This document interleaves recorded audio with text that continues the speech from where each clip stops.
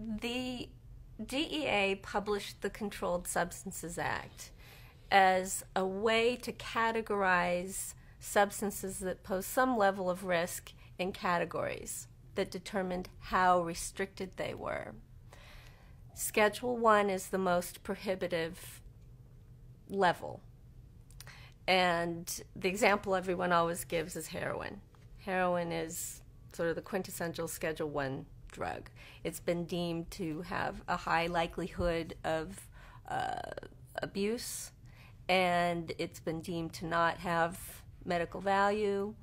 And there are other substances that may pose some risk, but they may have a medical benefit, so they're scheduled on less restrictive categories. What I don't think the public is well aware of, and I'm still kind of coming to an understanding, is that the decisions of how the different drugs were placed in the different categories was political. It was not driven by science and medicine. It was more of a public safety issue. So if you imagine that representatives in Washington were hearing from their constituents that they were afraid for their teenage children, or they'd heard about a drug on the streets that made people nervous, that would make ripples in Washington. And it would be a wise political move to get the drugs that scared people up on the most prohibitive levels of the Controlled Substances Act.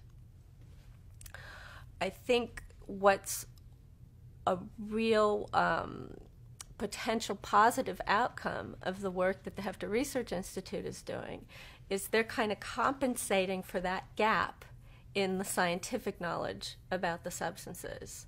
And as they slowly and steadily go about their work of accruing more science-based data and more medical-based data and understanding of the drugs, it really challenges that criteria of the Schedule 1 substances that are not supposed to have any medicinal value.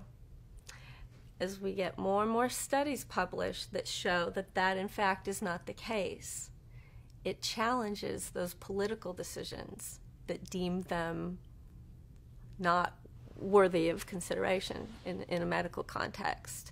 I don't think that the work Hefter's doing is an overt political attack or challenge to the DEA.